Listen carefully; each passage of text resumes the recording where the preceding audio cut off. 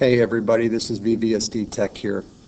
If you've ever been frustrated using self-serve to update and install software, we in the technology department have come up with a better solution. It's called Software Center. If you go to your Windows Start button, there's two ways to find it. If you go to All Programs, look for Microsoft System Center 2012 R2, you can click there, Configuration Manager, and there's your Software Center. Or in the search programs and files, you can type Software Center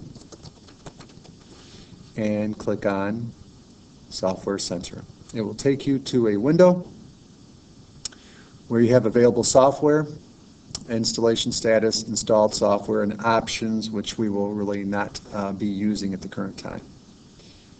If you look at the available software, I have a file called Adobe Flash Player 19 ActiveX. I have an option to install it, and I will click Install. And it will take me to the installation status where it is now installing. It will move to the installed software, and as you can see, I've already installed some software here already.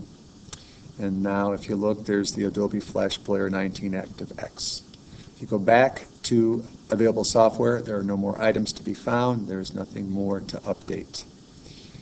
We hope that using Software Center, it will be an easier and more secure method for updating and installing software here at VVSD. Thank you so much.